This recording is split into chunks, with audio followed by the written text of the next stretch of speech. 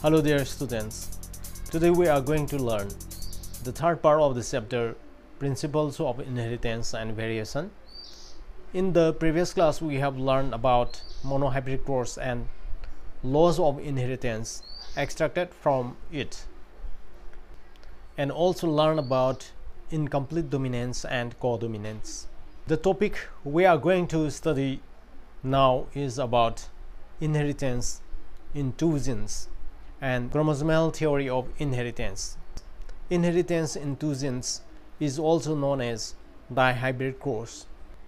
Dihybrid cross is a genetical cross between individuals of a species considering the inheritance of contrasting pairs of two traits. Let us have an example of a dihybrid cross. Let us use the genotypic symbols capital R for the dominant round shaft sheet and small r for wrinkle sheet shaft, capital Y for dominant yellow sheet color and small y for recessive green sheet color. The genotype of the parents can then be written as capital R, capital Y, and small r, small y. The cross between the two plants can be written down as this figure showing the genotypes of the parent plants. The gametes capital R, capital Y and small r, small y unite on fertilization to produce the F1 hybrid capital R, capital Y, small y. When the F1 plant is self-hybridized, we can observe that 3/4 of F2 plants have yellow seeds and 1/4 have green. The yellow and the green color are segregated in a 3:1 ratio. Round and the wrinkle seed shaft are also segregated in a 3:1 ratio, just like in a monohybrid cross. Okay, now let us have a little idea of polygenic inheritance. It is the type of inheritance in which a trait is controlled by two or more genes. Such traits are called polygenic traits. Phenotype reflects contribution of each allele and is also influenced by the environment. Example of polygenic inheritance is human skin color. Human skin color is controlled by three genes, A, B, and C. The dominant alleles are capital A, capital B, and capital C, and the recessive alleles are small a, small b, small c. So we have 6 types of skin color. They are very dark or black, fairly dark, intermediate, fairly light, light, and very light. Very dark or black. Very dark has the dominant capital A, capital B, capital C. Fairly dark, one small letter allele will be present in the genotype. Capital A, small a, capital B, capital C, capital C. Fairly dark. Next is intermediate. In intermediate, 3 capital letters and 3 small letters will be present in the genotype. Next is fairly light. In fairly light, 2 small letters will be present in the genotype. Next is light.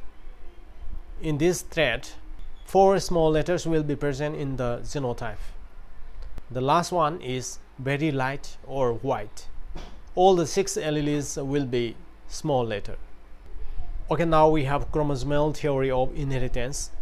Before we know what does the chromosomal theory of inheritance tells us about, let us find out the reasons of unrecognizing Mendel's laws of inheritance for a long period of time, or Mendel's work for a long period of time. Mendel published experiments on plant hybridization in 4th volume of Proceedings of Natural Science Society of Bern in 1866.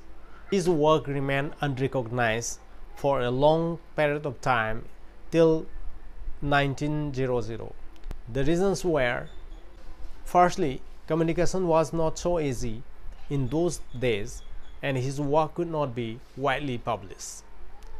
Secondly, his concept of genes or factors, which is a stable unit that control the expression of traits and of the pair of alleles which did not blend, was not accepted. Thirdly, his approach of using mathematics to explain biological phenomena was new and unacceptable. Lastly, Mendel could not provide any physical proof for the existence of factors or genes. So now we have rediscovery of Mendel's principles of inheritance. In 1900, Hugo de Vries from Holland, Karl Correns from Germany, and Erich von Samak from Austria independently rediscovered Mendel's principles of inheritance. By this time, due to advancements in microscopy that were taking place, scientists were able to carefully observe cell division. This led to the discovery of chromosomes in the nucleus that appear to double and divide just before its cell division. Among these three scientists, Karl Correns was the scientist who formulated the laws of inheritance. Now let us come to the chromosomal theory of inheritance. Walter Sutton and Theodore Boveri independently proposed the chromosomal theory of inheritance. The two workers found a close similarity between the transmission of hereditary traits and behavior of chromosomes while passing from one generation to the next through the agency of gametes. Sutton united the knowledge of chromosomal segregation with Mendelian principles and called it the chromosomal theory of inheritance. Okay, these are comparisons between the behavior of chromosomes and genes. A is a gene, capital B represents for chromosomes. This diagram represents chromosomal law of segregation. Here, two pairs of the chromosomes are present here. Pair of short chromosomes, pair of long chromosomes. They are segregated during gamete formation. Short chromosomes and long chromosomes are segregated during anaphase 1. And again in meiosis 2, anaphase 2, the chromosomes are segregated. So each of these four cells get only one chromosome of the pair. One long chromosome, one short chromosome. One long chromosome, one short chromosome. One long chromosome, one short chromosome. So this diagram explains about the law of segregation of chromosomes. Okay, this diagram shows chromosomal law of independent assortment. Two pairs of the chromosomes are present in the mother cell. Long yellow chromosome is with long orange chromosome. Green chromosome is paired with red short chromosome. Segregation of pair of these long chromosomes is independently assorted with segregation of short chromosomes. Here, yellow long chromosome is assorted with green chromosome. Yellow long chromosome can also be assorted with short red chromosome. This orange long chromosome also can be assorted with green red chromosome. Thus, this diagram shows the chromosomal law of independent assortment. Okay, let us know the characteristic features of chromosomal theory of inheritance. Like the hereditary traits, the chromosomes retain their number, structure, and individuality throughout the life of an organism and from generation to generation. The two neither get lost nor mix up. They behave as units. Both chromosomes as well as genes occur in pairs in the somatic or diploid cells.